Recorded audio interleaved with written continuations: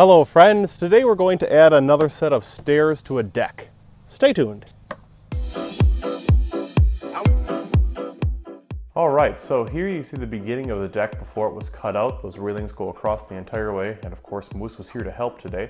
So I had to dig out the plants that were sitting in front of it first. Notice that great shovel technique.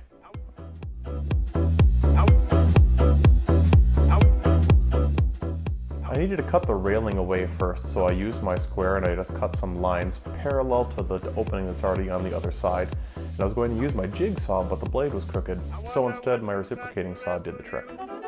I wonder what you got, you rascal. I carried that cutting through to all the boards, and then it was time to remove them. It was a little bit sticky, but it came off, and you can see the 2x4 was attached to it on one side, but not attached on the other. So I'm not sure what the history of this railing was, but either way, it worked, and we're going to be able to use some of these parts in other areas too. For example, I need to make a 4x4. I'm going to make that out of two 2x4s for some stability, and then I have to use that big top piece as sort of a sturdy backboard. So in this shaky shot right here, I'm cutting the deck boards flush with the bottom of the deck, and there I am installing what used to be the top board of the railing. This is going to be a surface for a flush trim piece, and it's what the stairs are going to be mounted to.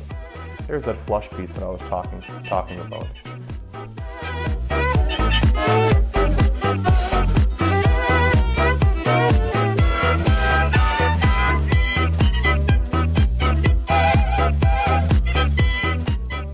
And here are the stairs. They're very simple. Made them from some spare pieces of 2x12 and then two 2x6 boards. And on the bottom, what I'm doing is putting on one of those 2x4s that used to be on the railing. That's going to be buried in the ground a little bit for our situation, but the rise is about 7.5 inches from the floor and then from the step up to the deck. Here I am just clearing away the stones as that area is going to be prepped. And the stairs, they could sit alone on the ground, but I decided to angle in some screws and attach the stairs to that backboard.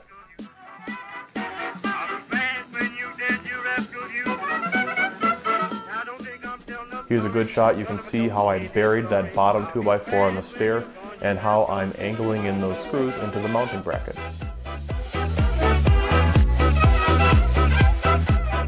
Yeah, it works pretty well. It does my weight and my jumpy test. You see it's still a little bit wobbly. I had some work to do there and it hadn't been buried yet.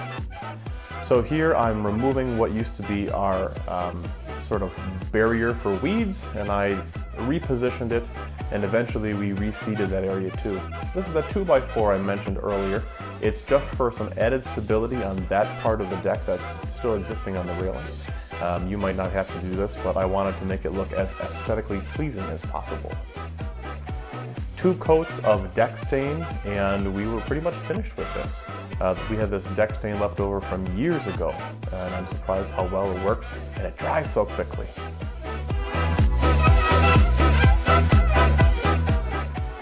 And there's the before picture as a reminder once again. It worked well, but now Mom has access to the entire yard. So do something nice for your family, and happy outdoor home improvements. Well, that was a really fun project. I was happy to put this set of stairs in here so Mom didn't have to walk all the way around the deck just to get to the spigot to water her plants. So have you done a project like this where you've cut out a big chunk, or what kind of deck renovations have you done? Let us know in the comments section below. Happy home improvements. Until next time, bye. Hey guys, thanks for taking the time to watch this video. If you're new, go ahead and subscribe right away and hit that notification bell so you never miss another Midwest Man Mountain video. If you like this, you'll like either of these, and thanks to my Patreons for making things possible. Until next time, bye!